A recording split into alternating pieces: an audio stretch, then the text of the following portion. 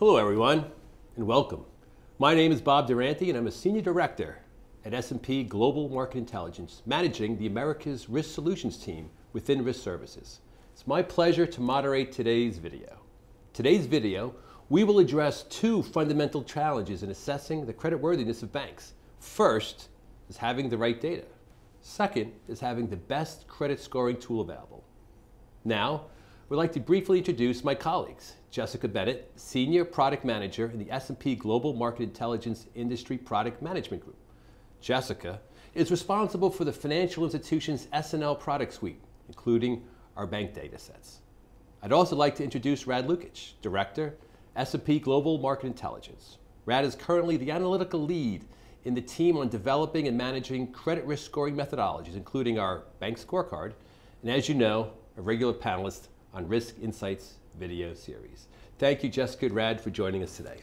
Now let's get started. Today's agenda will focus on three broad topics. First, we will discuss the importance of having the highest quality data when evaluating the creditworthiness of a bank. Second, we will explore one example of a solution that can help face the challenges of this volatile credit climate.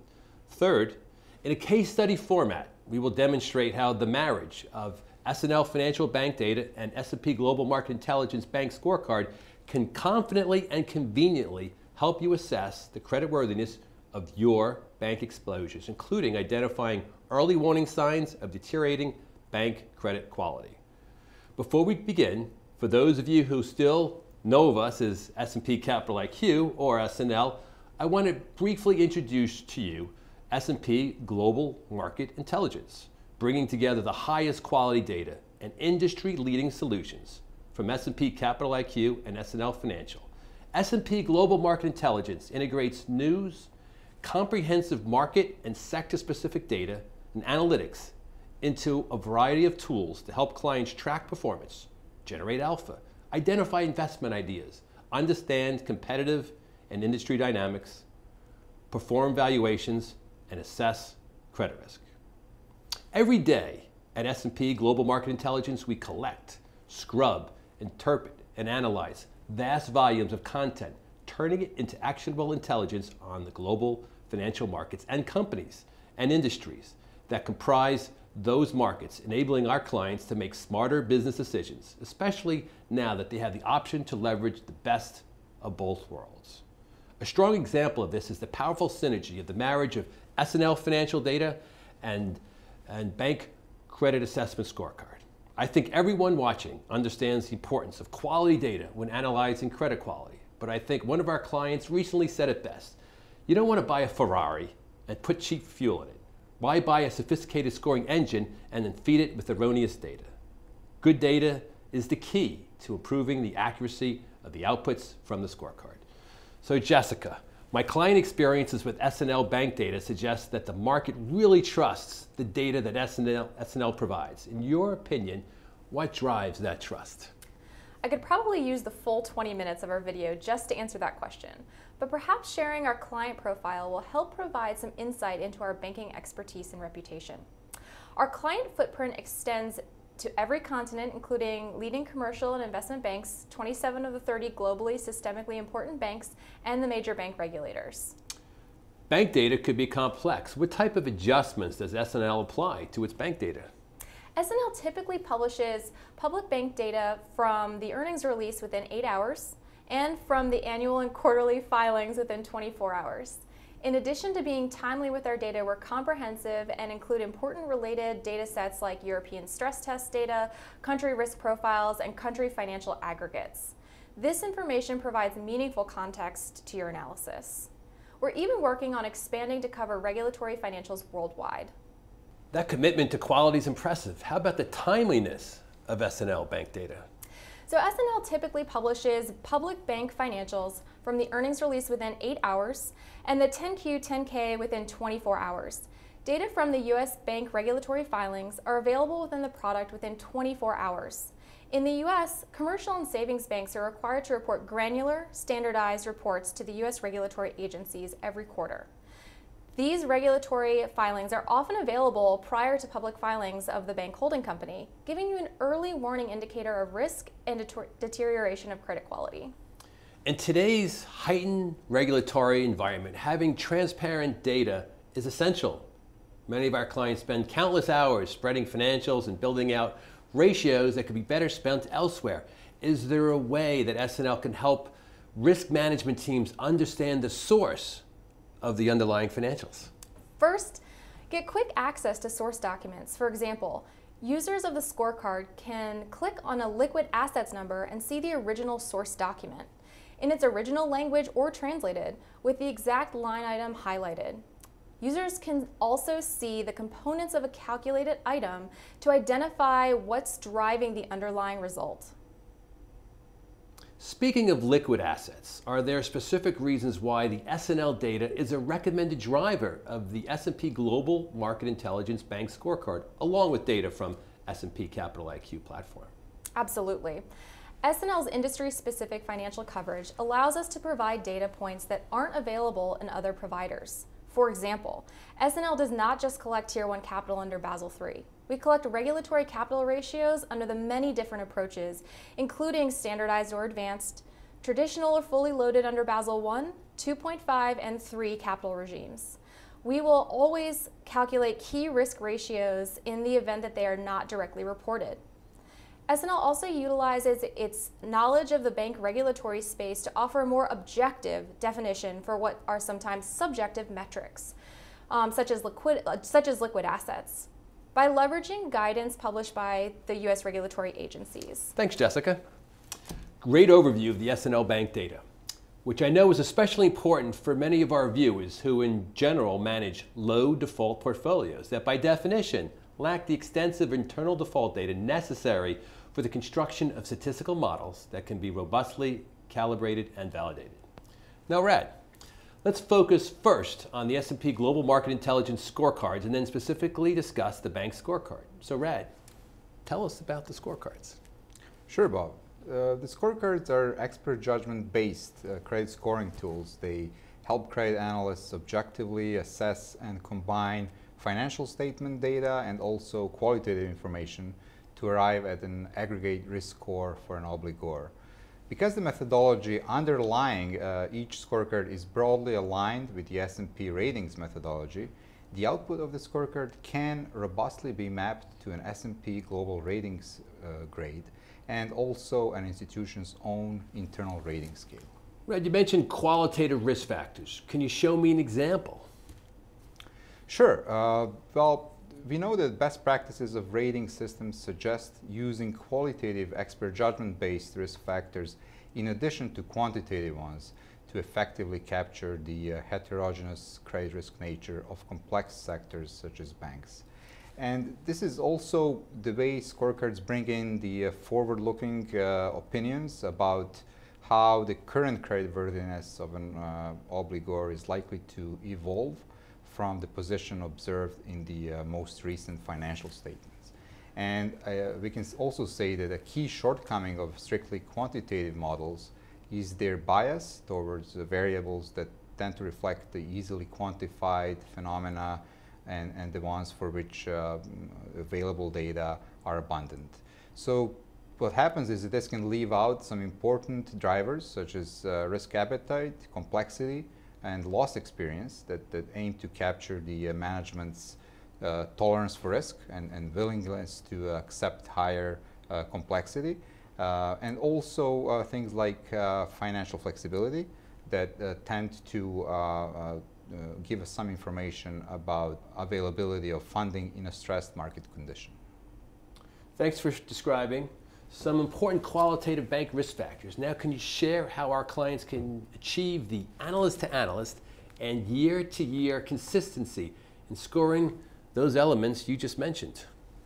Sure. Well, qualitative factors present some challenges in terms of criteria for the consistent and replicable assessment, since we know that there is a risk of multiple or different interpretations of the same judgmental concept. And the answer to this challenge is in defining in a very detailed, consistent, and objective manner how these factors should be evaluated. And as you can see here on the screen, this is an example of a qualitative scoring guideline for a factor where we identify the detailed attributes associated with each risk assessment level. So for this risk factor, actually due to space constraints, we are sharing only 3 of the 7 potential scoring levels that range from very strong to very weak. But these scoring levels are mapped to quantitative adjustments to risk scores. So the score very weak could actually result in a downward notching of the entire risk dimension by, for example, 3 notches. Using the bank scorecard as an example, how does the scorecard help practitioners streamline their workflow? Well, this is where integrating the bank scorecard with SNL banking data comes into play. We automate the spreading of financial ratio data using Excel plugin feature, ensuring a powerful scoring convenience for users. We also automate the application of country-specific economic and banking industry risk assessments, drawing from S&P's sovereign and banking industry country risk scores. So to illustrate this, the bank scorecard with SNL data with a plugin feature was designed to automatically spread the financial data in the bank scorecard for around 90 or so countries, where we have pre-populated the banking industry and country risk scores from S&P. And now, by using simple drop-down menus in Excel, all you have to do is identify the country, name of the bank, currency you want to display the results in, and the fiscal period you wish to use for the scoring process. And then, with one click, the data is going to be automatically refreshed. That is fast and convenient. Now it's time to transition to the third topic of today's video. In a case study format, we will demonstrate how the marriage of SNL financial data and the bank scorecard can help you recognize, at an early stage, weakening bank credit quality. Over the years, we observed that bank credit quality could deteriorate quickly. So it's essential to have a set of tools that can help you build a credit life cycle workflow process, taking you from origination through loan approval and include portfolio monitoring and surveillance. In our next section, we would like to demonstrate how you can apply a tool like the bank scorecard to your workflow. To demonstrate the value using the S&P Global Market Intelligence Bank Scorecard, now combined with the power of our SNL bank data, we'd like to use Veneto Bank as a case study example. With assets of 33 billion euros, Veneto Bank is a mid-sized commercial bank focused in Italy's northern region where 70% of the loans are concentrated. After completing several acquisitions over the past 10 years, Veneto Bank has increased its geographic diversification and is now present in 15 Italian regions. Still, Veneto Bank lacks the geographic and business diversification of its larger domestic peers and has been mired in deposit outflows and losses. At the extraordinary general meeting in December 2015, Veneto's shareholders voted in favor of the transformation of the bank into a joint stock company, its listing, and a capital raising of 1 billion euros by April 2016. Jessica, by conducting a search on Veneto Bank using SNL bank data, what can we learn? Quite a bit. For example, Veneto Bank is in charge of Veneto Banca Group and considered of systemic importance by the ECB. They are one of the many Italian banks struggling with rising non-performing loans and economic turmoil. In July, Veneto's board resigned and the institution was taken over by Italy's Atlante Rescue Fund. They have a high concentration of mortgage loans in European markets, and their liquidity coverage ratio has been in steep decline. Rad, given the profile that Jessica provided, what would you be looking for when you conduct your credit analysis on the bank? Sure. Well, I'll first look at the financial results, of course, profitability metrics, increasing non-performing loans, for example, and credit losses, and also the ultimate impact on the capital levels. So obviously, a continued decline in customer deposits would be a big warning signal at this point, especially knowing what we now know about Italy's struggle to overcome opposition from the European authorities to a rescue plan for 4 small banks and the new and stricter rules for winding down lenders coming into place. So the concern is that this could scare small savers away from what has traditionally been the key source of funding for Italian banks and possibly trigger more bank runs. Jessica, what type of alerts can we set up within S&L Bank data to allow us to monitor Veneto Bank closely? There are several options. In this case, I think what works best is a combination of our credit risk dashboard and email alerts for news and documents. Our credit risk dashboard shows CDS and stock price moves as well as streaming news for your covered companies, all in one page.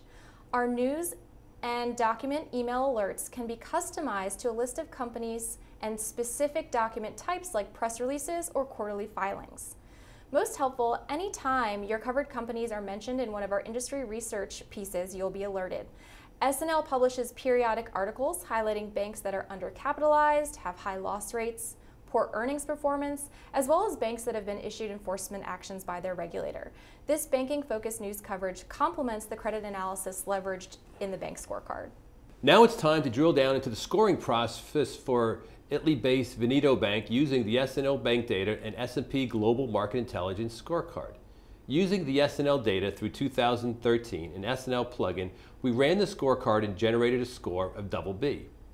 We then ran the scorecard using data through 2015 and generated a score of B. That is a 3-notch decline in 2 years, which is quite substantial. So Rad, what first does a deterioration of this magnitude mean, and why does it matter? Well, it matters quite a bit. First of all, given the broad alignment of our bank scorecard with S&P's bank global rating methodology, we can then map the scorecard outputs not only to S&P's rating grades, but also the observed default rates associated with these grades in various long-term studies. As indicated on this graph, the 3-notch decline in credit quality has actually accelerated the likelihood of default exponentially. Specifically, the 1-year default rate for a BB that you mentioned was a more manageable 0.47%, whereas the default rate for a single B is a much more alarming 6.37%. Rad, what happened at Veneto Bank that caused such a rapid decline in credit quality? Well, we believe that the negative flow of news surrounding the resolution of 4 small Italian banks definitely has something to do with that. But also under the new rules coming in from January in Europe, bank shareholders and bondholders as well as depositors with more than 100,000 euros will have to bear losses before any public money can be used to prop up a bank. At the same time, we also see that this bank has recently experienced significant funding outflows, weak profitability, and also embarked on a urgent capital enhancing measure. On top of that, the scorecard points to a weakening of the profitability metrics driven by pressure on revenues and high loan loss provisions. We can see that at the year end of 2015, the non-performing loans ratio reached a level as high as 28% of gross customer loans, which is well above the average for Italian banks. Jessica, how can an institution be proactive in managing the credit risk for banks?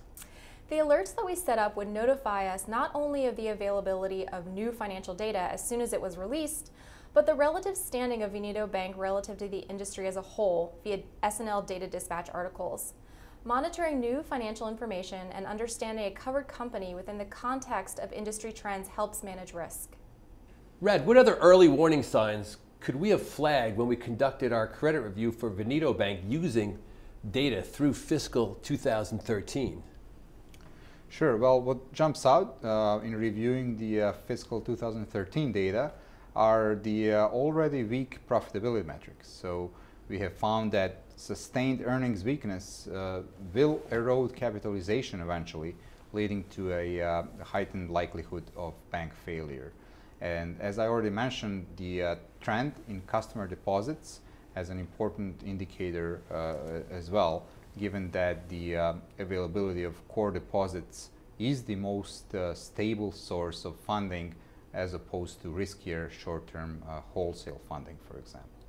And another risk factor that is a very good warning sign and goes hand in hand with the decline in customer deposits is a increase in reliance on short-term wholesale funding sources, such as repurchase agreement and interbank sources to compensate for the decline in customer funding.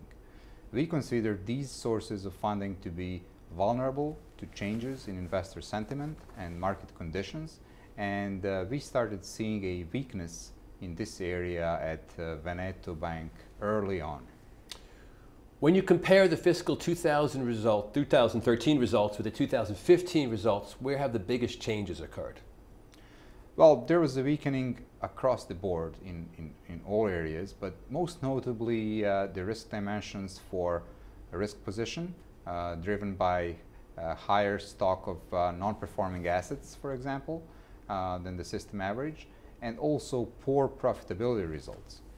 In addition to that, the retail-driven funding structure has been hurt by a major decline in customer deposits through first quarter of 2016. For a weak credit like Veneto Bank, at what frequency would you surveil this bank? Well, since the SNL plugin enables a seamless process to update the financials as they become available, I would say at least quarterly.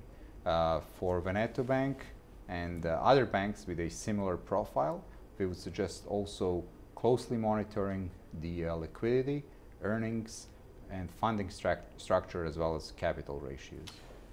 We discussed earlier how we derive our qualitative risk factors. Talk about their importance in the scorecard and the impact on the credit scoring for Veneto Bank. Sure. Well, by their nature, qualitative risk factors are forward-looking assessments, which when combined with the financial metrics leads to an outcome that's highly predictive of default. The scorecard does have 6 qualitative risk factors contributing to the overall score, and they cover topics from diversity, regulatory requirements, risk concentrations, and risk appetite, as well as loss experience and financial flexibility. Another qualitative element or overlay that the S&P scorecard also considers is the fact that, for example, Veneto Bank does have a moderate systemic importance to the Italian government, and the Italian government is considered to be supportive of its banking sector, and as such we do make a adjustment to include the likelihood of extraordinary government support for this bank. Well, that's all for today. For Rad and Jessica, thank you for watching.